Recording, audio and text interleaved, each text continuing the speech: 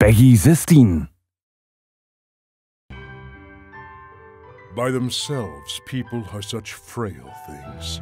That is why, in times of calamity, they pray for a shepherd to save them. The era, later known as the Age of Chaos, gave birth to a new shepherd. This is his story.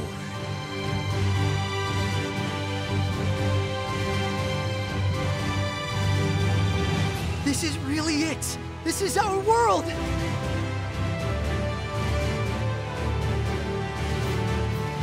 It was in the Celestial Record!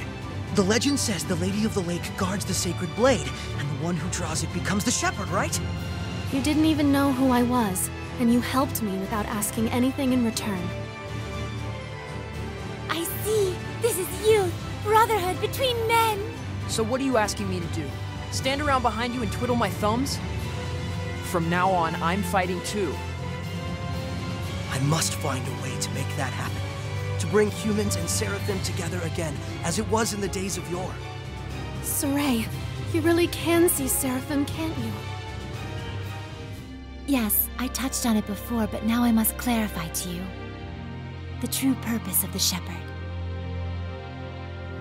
What the Shepherd must quell is the source of all malevolence, the being who gives rise to the Hellions. The Lord of Calamity. This whole riot was a setup. I can't believe they'd involve the citizens they swore to protect in a power struggle. Do not be hasty!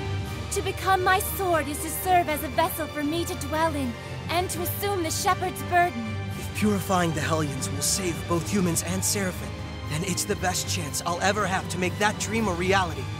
That's why I shall become the Shepherd.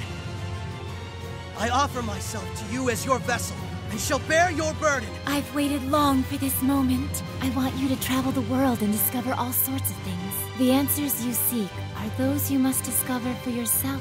I didn't come along just to be a liability for you. Micleo. Get over yourself. Do you really think this is your dream alone? I understand. This is our dream.